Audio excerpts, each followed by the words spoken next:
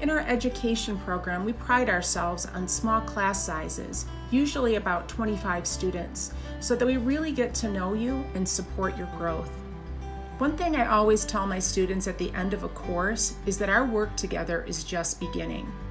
I'm here for them and a resource as they move through their program, complete their clinical experiences that culminate in student teaching, and I'm part of their network as they look for their first jobs and beyond. For 40 years, the literacy faculty and teacher education have operated a summer reading clinic in local schools. We continue to develop and expand our services and activities that represent a dynamic partnership between the university, our students, and the surrounding region. The objectives of the center are threefold. First, we support area students and their families by providing instructional services and reading and writing on campus. Secondly, we provide undergraduate teacher candidates and graduate students with the opportunity to acquire and hone their skills and knowledge in literacy and diagnosis, along with remediation.